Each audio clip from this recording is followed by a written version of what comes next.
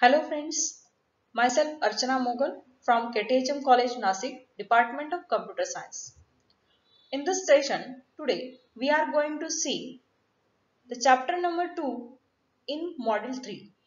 The chapter name is Server Management and Firewalls and the topic name is which we are going to see today, that is DMZ, that means delimitarized zone and firewall features.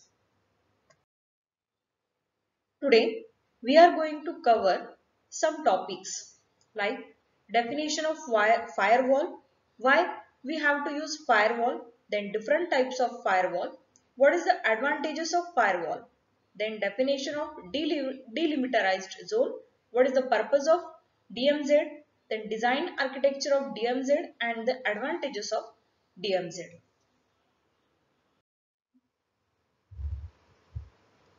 Then firewalls. Firewall is simply a program or hardware device that filters the information coming through the internet connection into your private network or computer system. A firewall is a network security device that monitors incoming and outgoing network traffic and permits or block blocks data packets based on a set of security rules. Its purpose is to establish a barrier between your internal network and incoming traffic from external sources. External sources such as the internet, in order to block malicious traffic like viruses and hackers.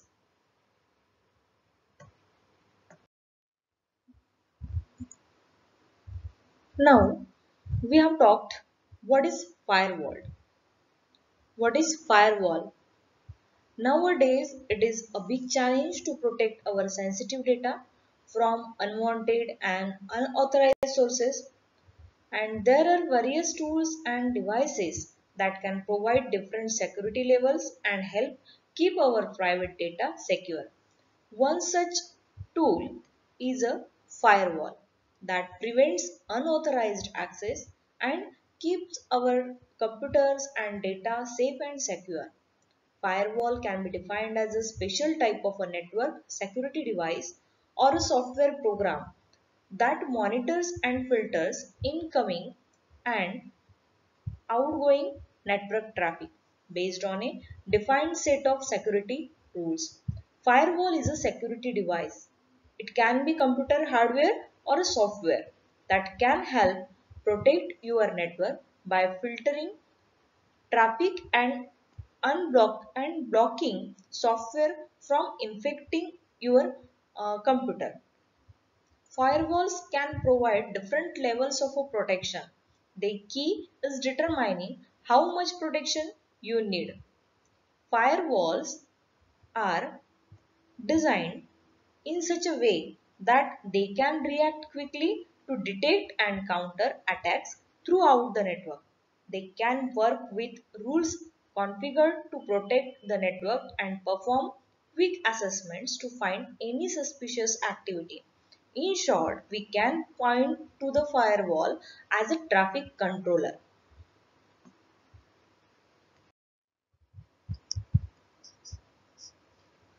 Next, what does a firewall do? A firewall acts as a gatekeeper. It monitors attempts to gain access to your operating system and blocks unwanted traffic or unrecognized sources. Firewall act as a barrier or filter between your computer and another network, such as the internet. You could think of a firewall as a traffic controller. It helps to protect your network and information by managing your network traffic, blocking unsolicited incoming network traffic, and validating access by accessing network traffic for anything malicious like hackers and malware. Your operating system and your security software usually come with a pre-installed firewall. It's a good idea to make sure those features are turned on. Also make sure Your security settings are configured to run updates automatically. Firewalls represent a first line of defense in home network security. Your home network is only as secure as its least protected devices. That's where a network security system comes in. Firewall shouldn't be your only consideration for securing your home network. It's important to make sure all of your internet enabled devices, including mobile devices, have the latest operating system, web browser, and security software. The next topic is the types of a firewall.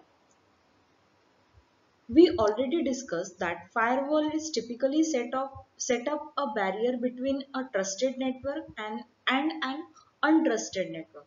An internet firewall is a device or a software which is designed to protect your computer from data and viruses that you do not want. There are two types of a firewall, software firewall and hardware firewall. Software firewall. Software firewall is a special type of a computer software. Runs on a computer or a server. Its main attempts to software firewall is its main purpose is to protect your computer or a server from outside attempts to control or gain access, and depending on your choice of a software wall. Software firewall can also be configured for checking any suspicious outgoing request. Then hardware firewall. It is a physical piece of equipment planned to perform firewall duties. A hardware firewall can be a computer or a dedicated piece of equipment which serve as a firewall. Hardware firewall are incorporated into the router that is situated between the computer and the internet gateway. The next topic is uses of a firewall. The uses of a firewall are numerous. Questions like what is the use of a firewall, or what does a firewall do, or what is firewall and what is its function are only natural when some big investment is required. A firewall and its uses are given below for better understanding. The useful thing about a firewall is that it prevents unauthorized remote access and remote control of your computer by hacker for evil purposes. Data security is ensured based on IP address and a protocol. It ensures continuity of operations and availability of information. It blocks destructive or unsuitable or pornographic content. It prevents malware and phishing attacks. It is a safer for online gamers also. There are some advantages of a firewall. First advantage is that monitor traffic. A major responsibility of a firewall is to monitor the traffic passing through it. Whatever the information traveling through a network is in the form of a packets, and firewall inspects each of these packets for any hazardous threats. If any chance the firewall happens to find them, it will immediately and block them. Then second advantage is that protection against Trojans. Malwares, especially the type of a Trojans, are dangerous to a user. A Trojan silently sits on your computer spying over all the works you do with it. Whatever the information they gather will be sent to a web server. Obviously, you will not know their presence until the strange behaviors of your computer. A firewall in this instance will immediately block Trojans before they cause any damages to your system. Then third advantages is prevent hackers. Hackers on the internet constantly look for computers in order for carrying out their illegal activities. When the hackers happen to find such computers, they will start do even malicious activities such as spreading viruses. Apart from those hackers, there can be unknown people such as the neighbors looking out for an open internet connection. Hence, to prevent such intrusions, it is a good idea to be with a firewall security. Then fourth advantage is that access control. Firewalls comes with an access policy that can be implemented for certain hosts and services.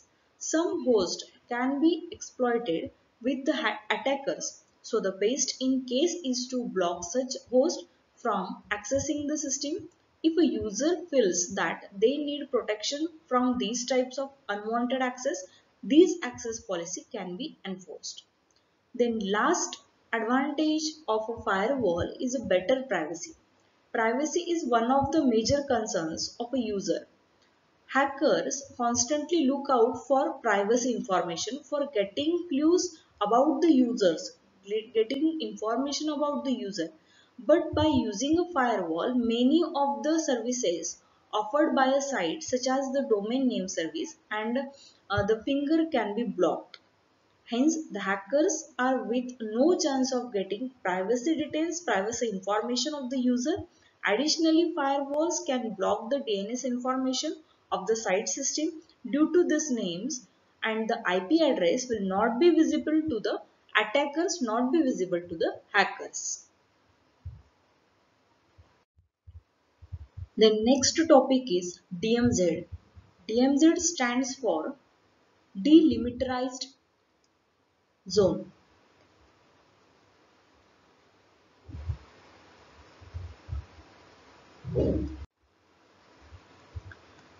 A DMZ, the definition of DMZ is a DMZ is a perimeter network that protects an organization's internal local area network, that means LAN, from untrusted traffic. A common, the term delimitarized zone is an area between states in which military operations are not permitted.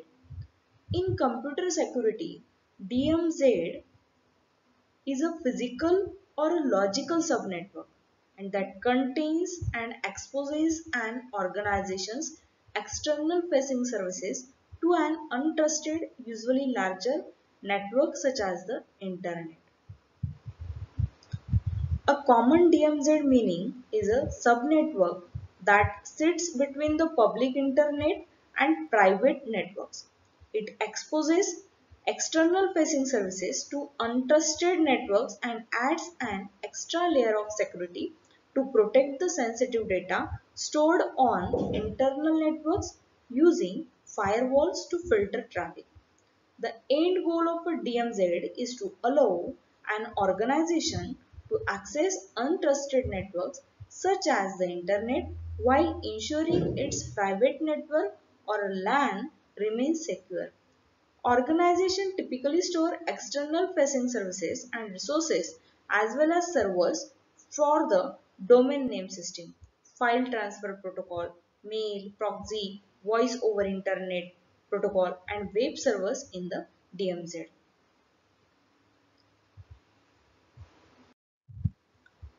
In short, in computer security, a DMZ or delimitarized zone, it sometimes it is referred to as a perimeter network or a screened subnet. DMZ is a physical or a logical subnetwork and that contains and exposes an organization's external facing services to untrusted an untrusted, usually larger network such as the internet. Then, what is the purpose of DMZ? The purpose of the DMZ is to enable access to some host or systems from an external untrusted network that is internet, while securing the rest of the network, the private network behind a firewall.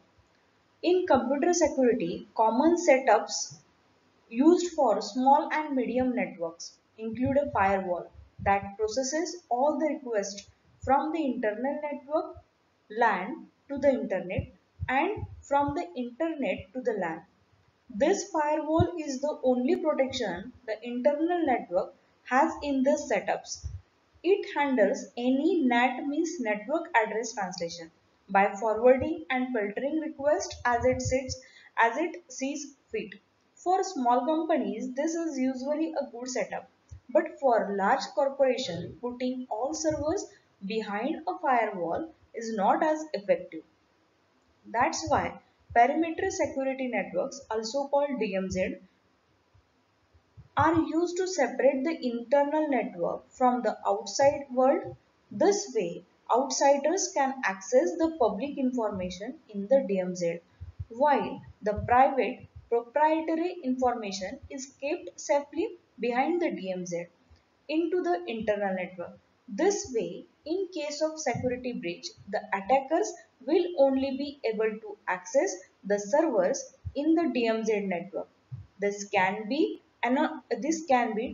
denying and can lead to downtime, but at least the sensitive information is kept safe.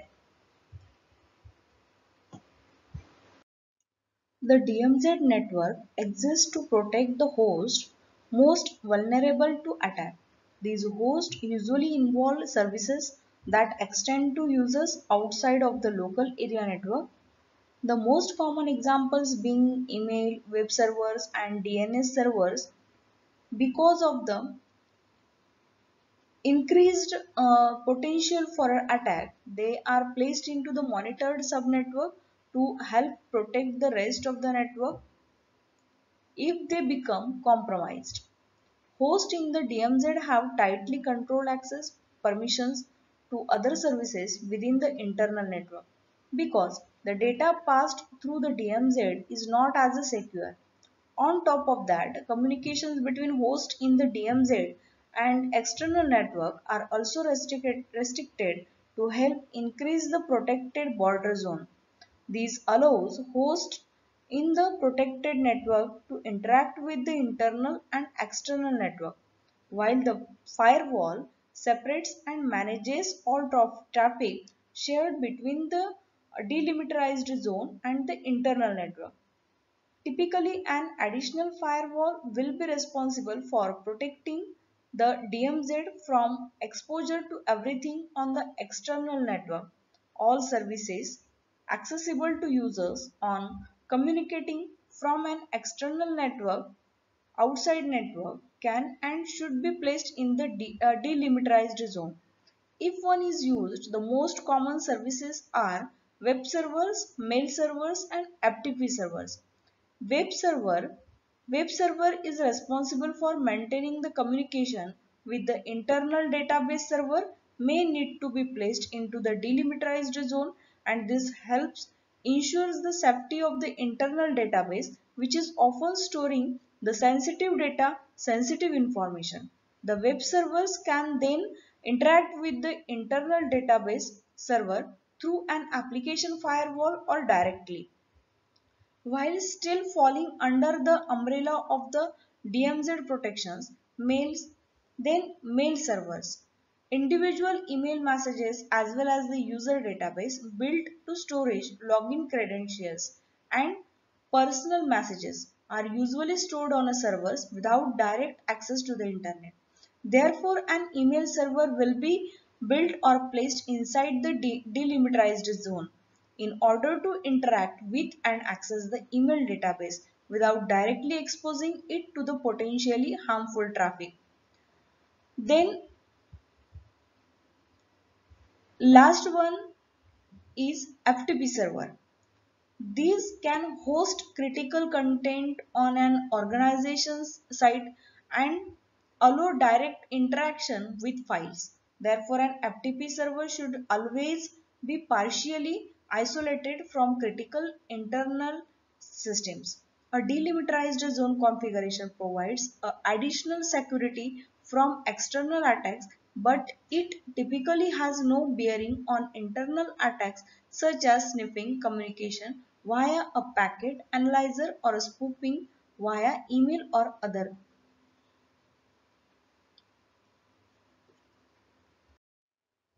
The importance of DMZ networks, that means how are they used. DMZ networks have been central to securing enterprise networks since the introduction of firewalls. They protect organizations' sensitive data, systems, and resources by keeping internal networks separate from systems that could be targeted by attackers. DMZs also enable organizations to control and reduce access levels to sensitive systems. Enterprises are increasingly using containers and virtual machines to isolate their networks or particular applications from the rest of their systems. The growth of the cloud means many businesses no longer need internal web servers. They have also migrated much of their external infrastructure to the cloud by using software as a service application. For example, a cloud service like Microsoft allows an organization that runs application on premises and on virtual private networks to use a hybrid approach with the DMZ sitting between both. This method can also be used when outgoing traffic needs auditing or to control traffic between an on-premises data center and virtual network. Further, DMZs are proving useful in countering the security risk posed by Internet of Things devices and operational technology systems, which make production and manufacturing smarter but create a vast threat surface. There are many advantages of DMZ approach. The access to any service on the DMZ can be restricted. It can customize firewalls for different purposes. It can customize traffic analysis in different areas of a network, and it keeps inherently less safe traffic away from critical resources. The main advantage of DMZ is to provide an internal network with an additional security layer by restricting accesses to the sensitive data and servers. DMZ enables website visitors to obtain certain services while providing a buffer between them and the organization's private network.